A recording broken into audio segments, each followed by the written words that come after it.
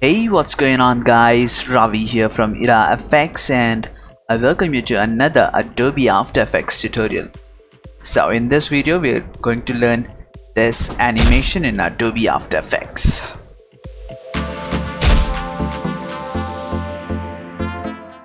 Yes, this is Superman landing effect and this is a beginner's tutorial considering the fact that you know the interface of Adobe After Effects. So without any delay, let's get started.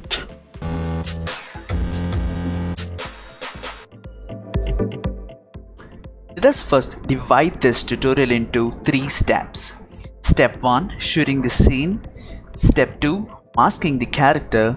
And step 3, adding final touches. So in the first step, all you have to do is shoot a video something like this. Place your camera on a tripod and then have a clean plate of the background just like this. Enter into the scene, jump like this and act as if you're landing like this.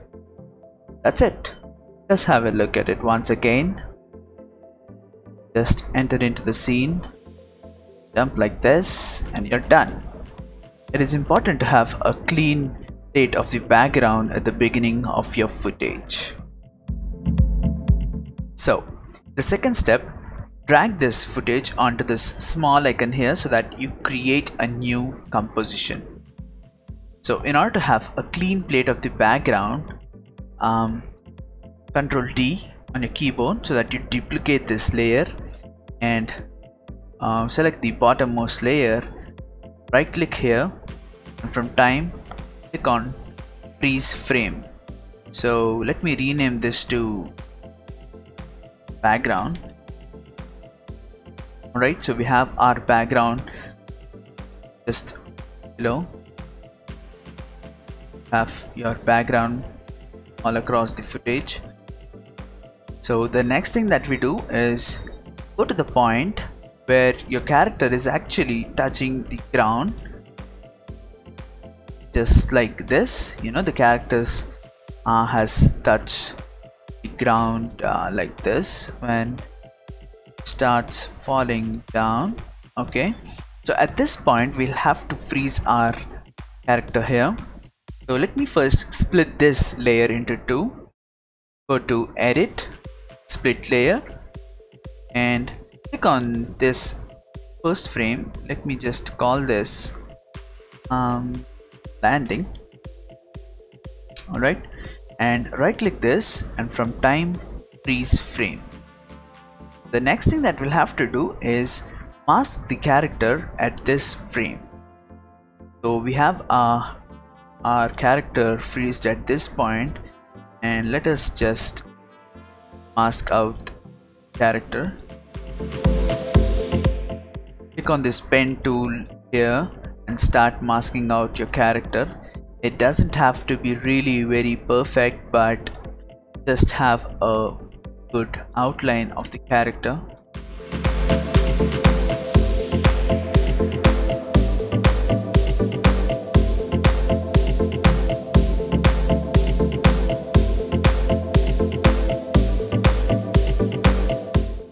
So once you mask out the character like this,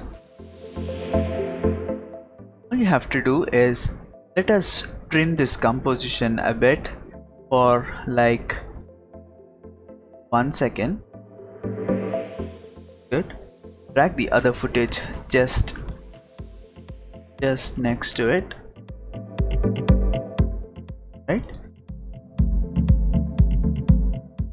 Once you have your masked layer in place, 1 second, what you have to do now is go to the last frame, expand this landing layer, expand the transform that you have here and click on this timer icon here so that a keyframe is created at the last frame, and go to the first frame and set the y-axis value of position in such a way that our character moves outside our composition like this. And now if I start playing this, now the character starts falling from the top like this. But if I play it in real time, you see that the character is falling down very slowly. So in order to have a better visual, all you have to do is drag this position layer in just like this, so that if I play this, character falls a bit faster like this. This looks good to me. The next thing that you do is toggle switches here, that you can enable this motion blur for this layer, as well as click here so that the motion blur gets enabled for the entire composition. You see that character falls with some motion blur like this. This will give us a very good effect on our footage. So the last thing that is left is to add some elements. This is actually optional, but it gives a very good effect to our scene.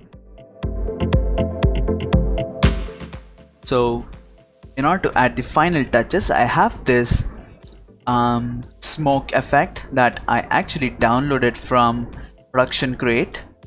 Now let me show this to you. Production Crate is actually a very useful site for motion graphic designers and VFX artists.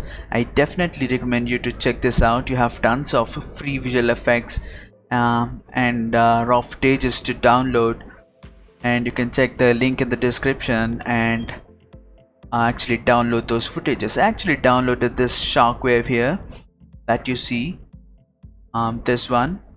So you can use different kinds of effects to generate a much better and clear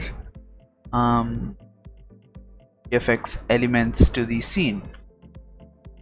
So what I did is drag this composition onto this small onto my composition and made it a little small, and I use the opacity by clicking T on the keyboard, and I reduce this a bit, 60, and I change this color to overlay. So I turn this mode to overlay so that it matches with my ground, and if I start playing this, see that you have a shock wave created here. Let's composition. Yep, this is how you make the Superman landing animation. Another thing that you can do, this is optional, I just taught you how to land like a Superman, but you can add different kinds of effects. Let me show you. You can pre-compose this layer, wall attributes, call this Superman landing. Let us add a little earthquake effect as soon as the character lands down. So at this point, click on P on your keyboard so that you enable the you are able to see the position parameters. Click on this timer button here so that a keyframe is created. Go to a couple of frames forward, on 8 frames forward, and create another keyframe by clicking this diamond button. So from the window menu, go to Wiggler, and what you have to do now is select both the keyframes here and change this noise type to jagged and set the frequency to 10 and magnitude to 10 as well, and click apply. So you have multiple keyframes created between these two keys that we created earlier.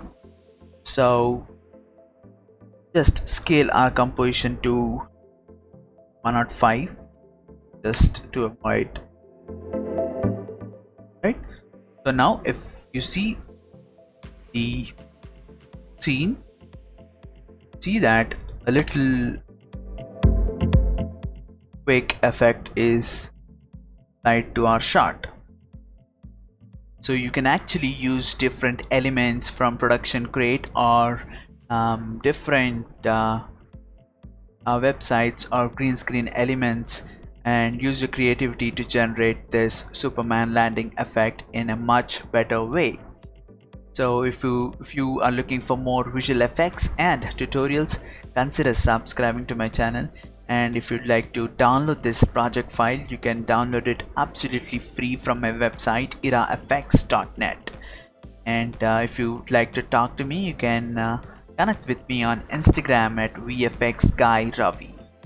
See you guys next time with another tutorial.